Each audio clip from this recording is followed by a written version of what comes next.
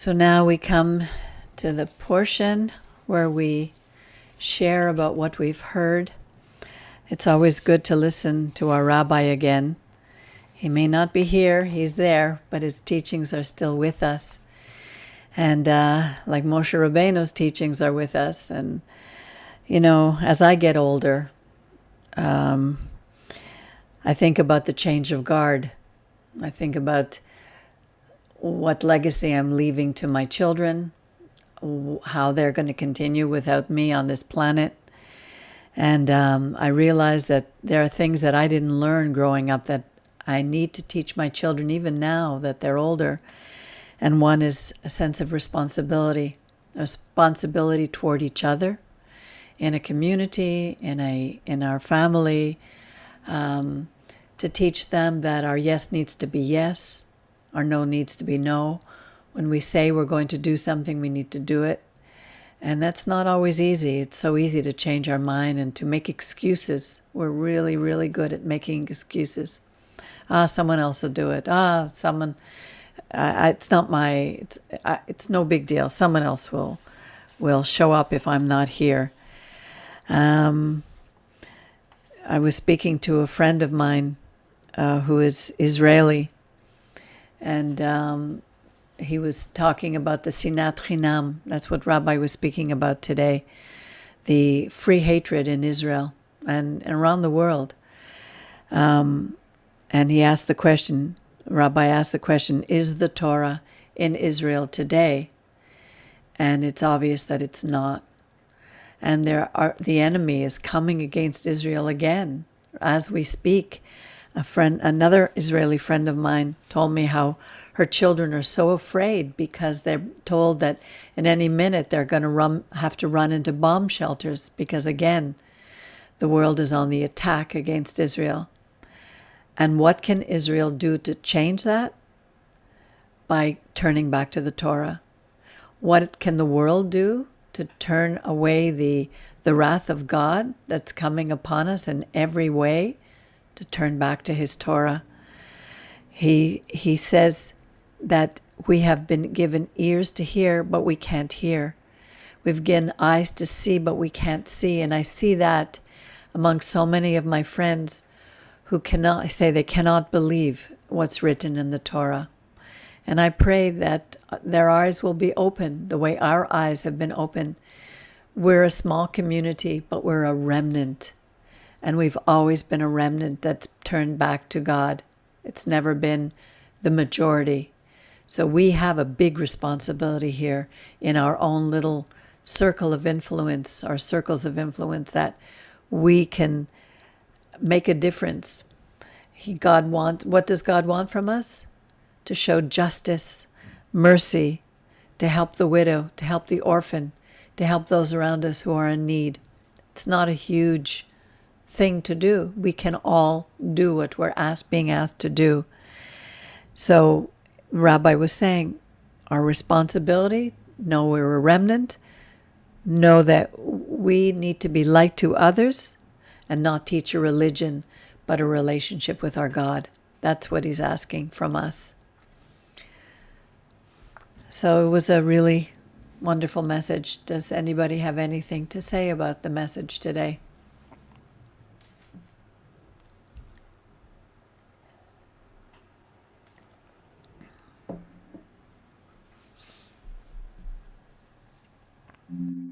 Well, I was thinking about the free hate, and yesterday I was reading anew about how the Palestinians are how do you say that in English? Desenterrar. They are unburied. I don't know how to say that. They are taking the bodies that are already buried. They're taking them from the ground. They take them out from the ground, right, to say, oh, these people were killed by the Israelites, and this is fake news.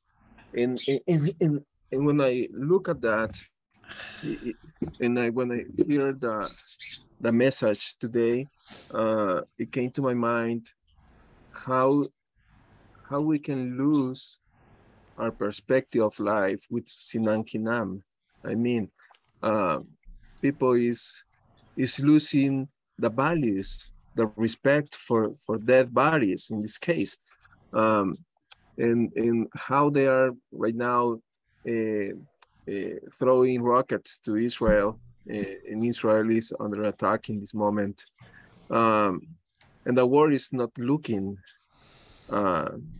really in an objective way, okay, but it's just that it came to my mind what the Rabbi said. When we return to Torah,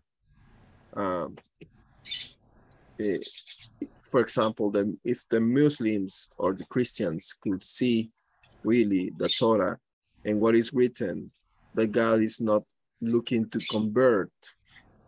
Torah is a return to God. Then Israel wouldn't be attacked. That's it. The sad thing is that they're being held captive today by the religious people in Israel who are making new laws or constantly adding new rules and new regulations so that the people themselves are so fed up they're turning away from God. And that's one of the big problems. The Pharisees of old are still here. It hasn't changed. And that's causing big problems in Israel as well. Miriam, you were going to say something? No, I'm thinking so many things.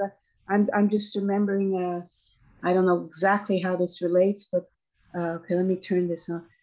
I was listening to the radio this morning as I was slowly getting up, and there were these women who are involved in sports. It was about women in sports, whatever. And they were talking about the whole transgender thing again. And one woman who's very good in what the sport he does, but she refuses to wear like a pride t-shirt or anything like that.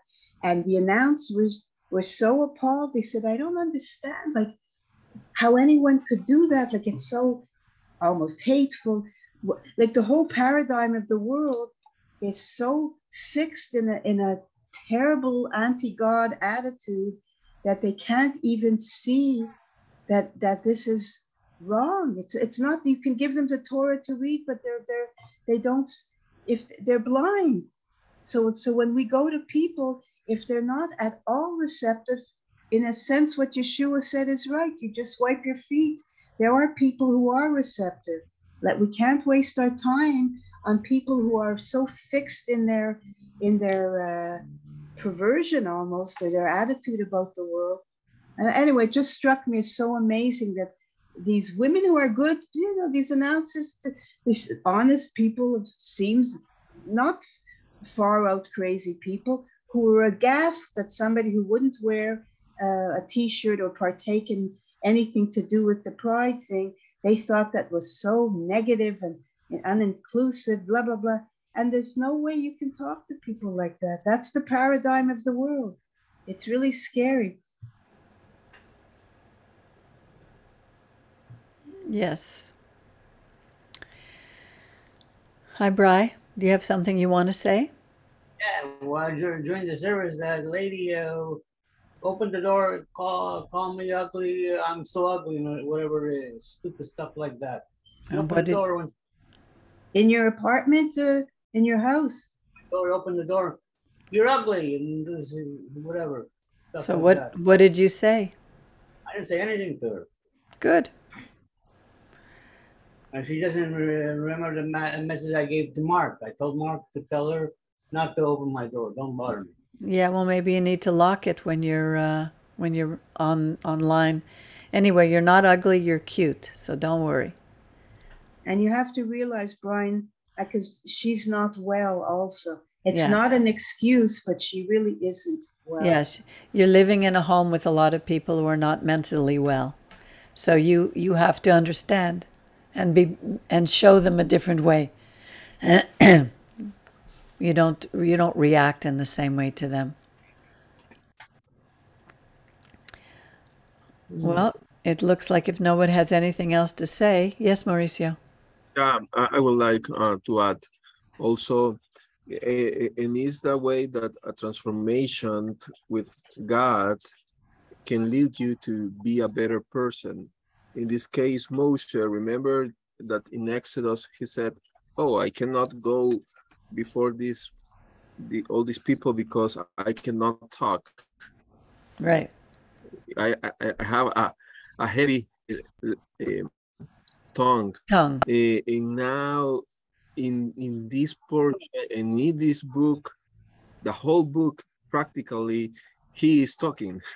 So how he developed a gift from the creator, from a heavy tongue to a great speech.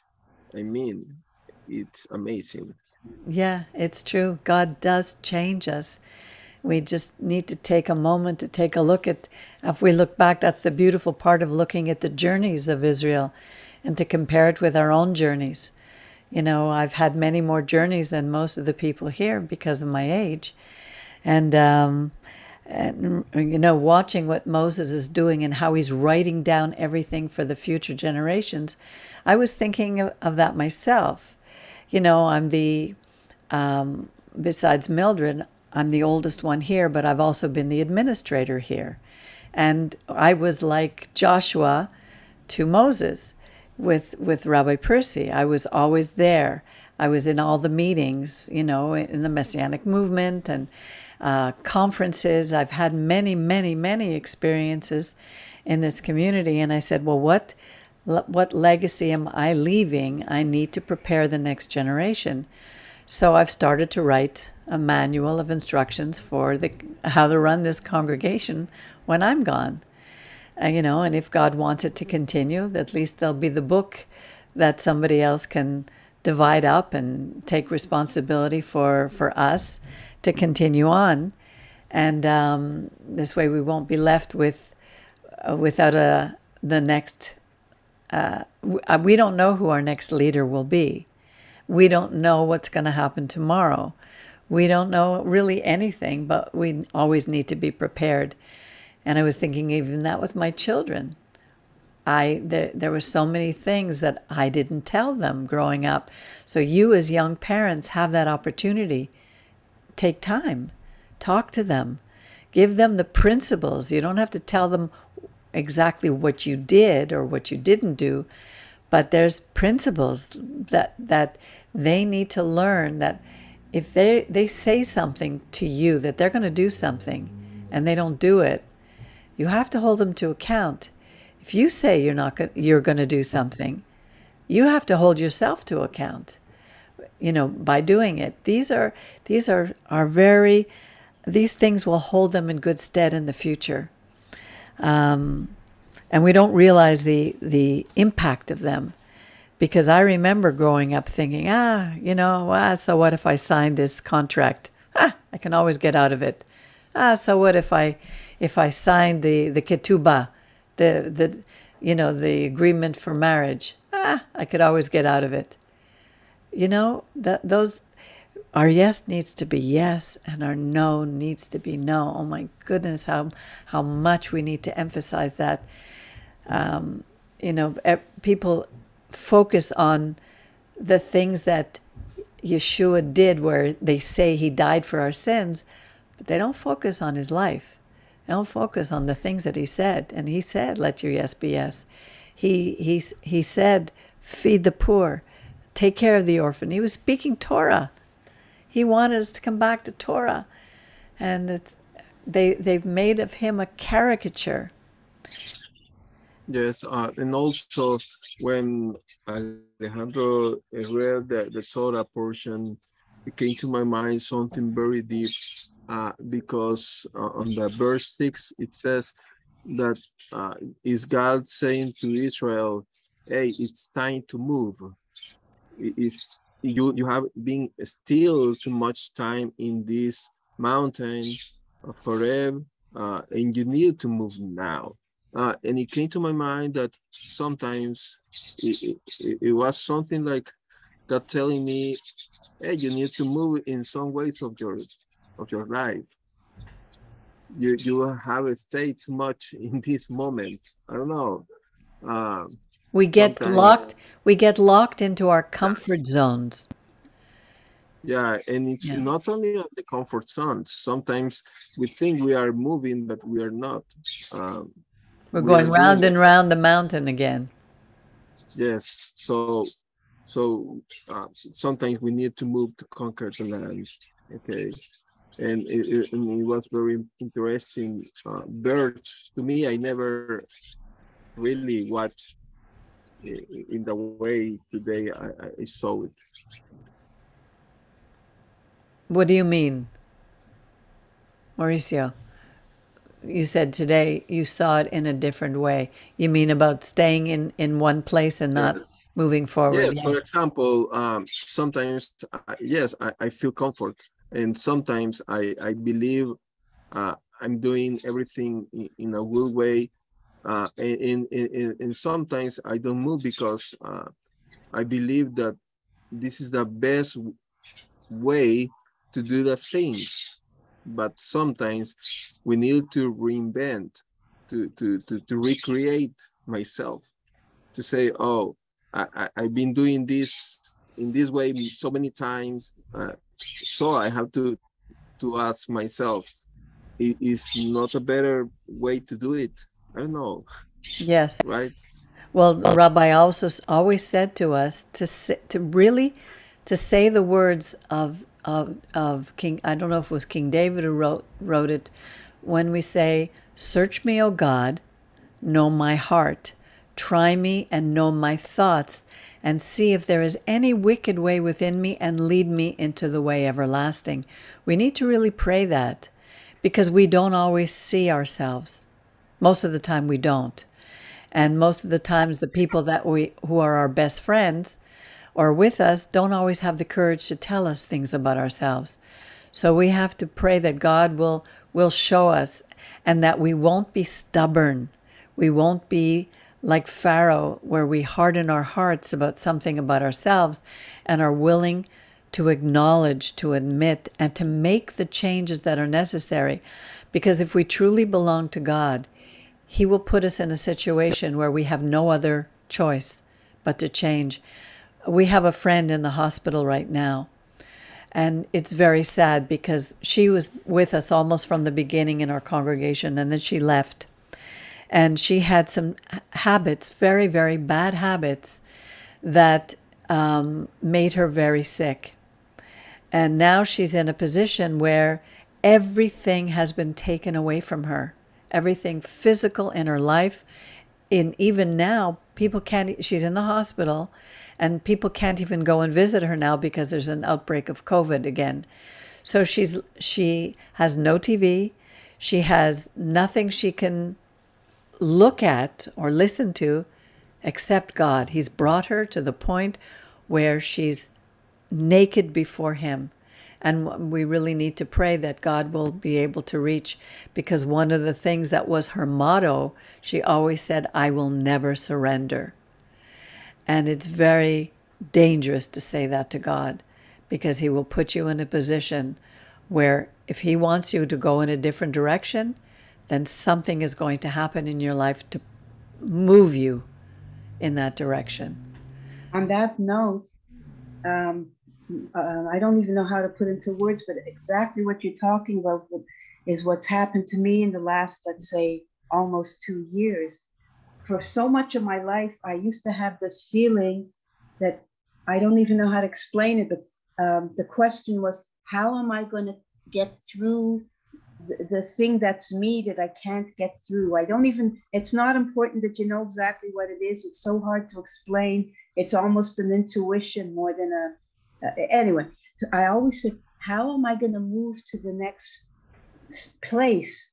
And it even manifested itself literally in that, how am I going to move? I can't move to another place. Anyway, all this to say, in the past 2 years, it's like, I never knew how that would resolve. And now I just look back and I say, I've been taken over that mountain, and I didn't realize it in the pain of this journey I've been on. But I'm kind of going through that mountain that I never thought I could do. I never thought I didn't know how it was going to happen. And now I know that God is taking me on this journey. And of course we participate in this journey. We're not just the pawns on a chess game, but it's just really amazing. Yeah. You know, like, It's to know that we are so limited in our ability. There's so many things that we just can't see until we can see. And then all of a sudden, like there's things I've said to you, Miriam, over and over again. And then one day you'll just say, now I get what you were trying to say. That's why we can have all the things, the right things. I've heard for years, these are not new concepts, but it's how they become real in your life. And for years I've known, take the next step, everything you could say.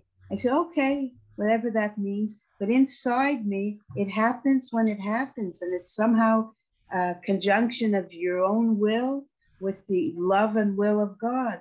But it's just amazing that, it's really is a journey. Yeah, it is. It's a frightening journey because you don't know what tomorrow's going to bring. Yeah. At the same time as being very exciting because you don't know what tomorrow's going to bring. That to me is when I feel that, nothing's happening, all of a sudden, something out of the blue happens, and it could be a very small thing, but it just lifts up your spirit. God is here. He knows. He sees the way. He knows our journey, and that's the beautiful thing of knowing that we're not alone, knowing that He's walking through this. But that's where the joy comes.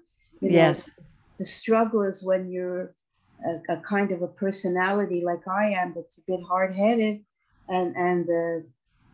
but when you begin to see it in your own heart and your own life, that's where the joy is. Exactly. Miriam, I like your picture of the mountain, and somebody else talked about a mountain too. And that's how I feel about my loss. Like walking through grief feels like a mountain to me. Caitlin went to camp last week and it was such a good program. I was so impressed with it. It was non-religious, but one of the big things they talked about was, you students have inherent worth. And I thought, wow, that's so neat that they're talking about that. And then they taught them, just a lot of tools to live their life and just kind of live in that understanding that they have worth. And Isaac, what are you doing, buddy? No. Anyway, buddy was going to come say hi. Her impact statement at the end of the week that she shared in front of the parents, like for the presentation, she said, the hardest part of my week physically was the hike. We had to climb this mountain and my pack was so heavy and it was just so hard. And some of the advice they gave us was talk to somebody so that it distracts you. And that actually helped a little bit. And I just had to keep reminding myself to keep putting one foot in front of the other. And then that taught me that, and these are Caitlin's words, that taught me that in my life, there's hard things and they feel like a mountain. And sometimes I just want to quit, but I can do it. I can get through it if I just keep putting one foot in front of the other. And that was really helpful for me this past week. I've just had a really, really hard week. And some moments I just had to say, what is the next step? Like maybe it's just making my bed or splashing water on my face or pouring cereal for Isaac. Like it's literally one step at a time. And this is the embroidery I'm working on right now. Can you see? Oh, a mountain. Oh, wow. Yeah, wow, that's beautiful. Beautiful. I'm almost done. Yeah. Wow. And I remember a preacher or pastor who said, you can't climb a smooth mountain. Yeah. But what's it really, I relate to also what you're saying, Holly, is that these past 2 years, whatever, I remember just saying when I felt like I don't know how to explain. We all have anyway, I would say, you just need to go outside every day, even if it's just for 15, 20 minutes. I didn't want to. I just forced myself to do it. Sometimes just the act of doing.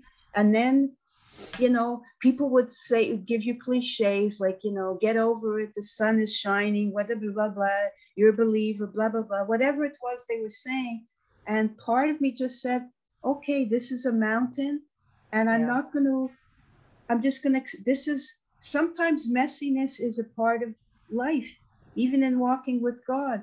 Messiness just is a part of life. And instead of, you know, all these cliches, when you're ready to receive them, you receive them. If you really are trying in your own little way, whether it's ironing some clothes or putting water on your face, whatever it is, if your will is to survive, you will survive. And I just kept telling myself, just go outside, Miriam. I go outside, and all the things that I usually loved, the beautiful flowers, they didn't mean anything to me, but I just went outside every day, every single day. When it was raining, I forced myself to get dressed and walk up and down the hallway of my apartment. But and then I said, stop saying things to yourself that you think you have to say. The mountain is a mountain. You know, I can't, oh, I'm a believer, why am I feeling this? The guilt doesn't help. You know, you just have to sometimes move on in this journey and not give it cliches. There's no, oh, go outside, oh, the sun is shining, Miriam, you belong to God. Yes, that's true, but sometimes messiness will just pass. Messiness is messiness. I don't know if I'm putting into words what I'm trying to explain, but it's really helpful. Sorry? What you're saying is helpful for me. Okay, good. Because I really feel that when your heart and will are there, even in the pit of despair. Remember, Peggy, the book, The Pit of Despond, and what's that? The slough of despond. The slough of despond. The only thing he could do was raise his hand and let God pull him out. Yeah, and I would just sometimes get up and say, God, have mercy on me and be with me. I feel like I'm drowning and I cannot do anything. And people are saying, oh, it's a sunny day, get outside.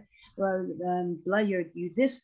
And it was like throwing, you know, mud at or marshmallows used to be a saying, throwing marshmallows at a brick wall. That's, you know, I just said, okay, I'm just going to get out and go for a walk. And I would sort of trudge along in my black cloud, looking at things and feeling in the pit of despond, sloth of despond. And then I said, God, this is me right here. This is me. And that's all I can say to you. This is me. And I don't want to be in this, but this is me right now.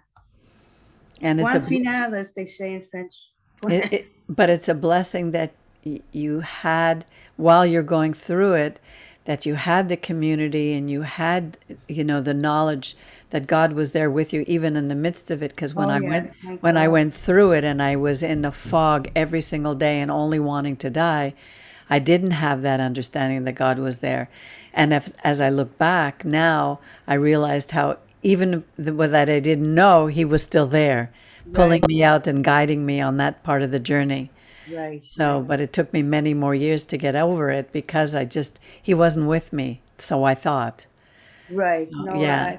But yeah, exactly. But I guess when I was in these pits of whatever this past 2 years. It feels like hell. Well, it feels like hell. Yeah. And it makes me understand, you know, when other people are going through this, I don't know. Just to know that there's a mountain, it's sometimes you just have to accept things are messy, but you will come through this. Yeah. That's all. Mauricio, you were going to say something? Yes, I only want to say that I really admire everyone because when you are talking about these difficult times, all have the opportunity to shut your mouth, right? To close your mouth. And it came to my mind because in this portion, and today is 9 of Ab. Yes. So, and this is very important because when we commit the Shohara, because sometimes, I don't know, this happened to me, why God? And we start to talk too much.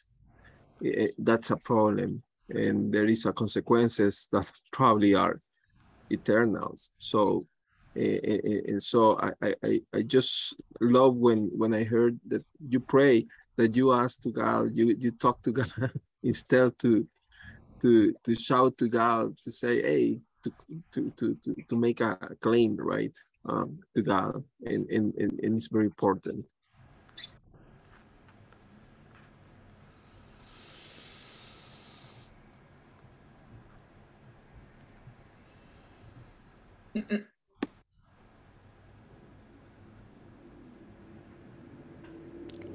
Hey, Matthew, it's good to see you.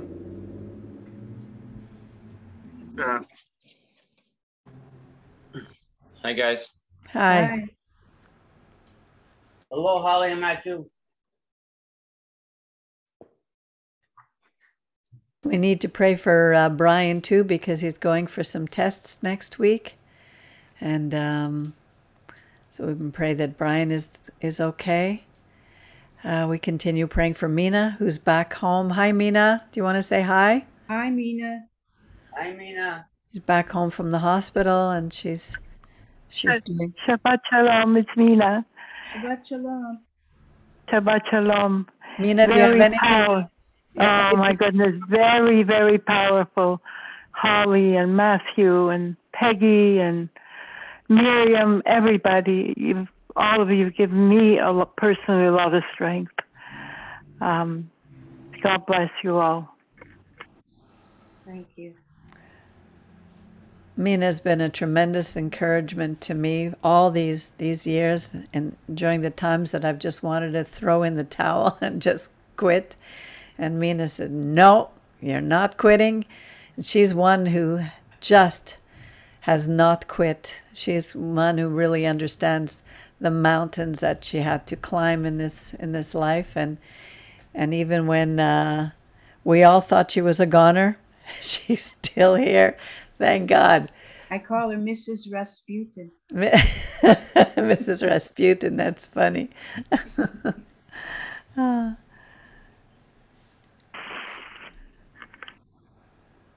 Yes, Mina.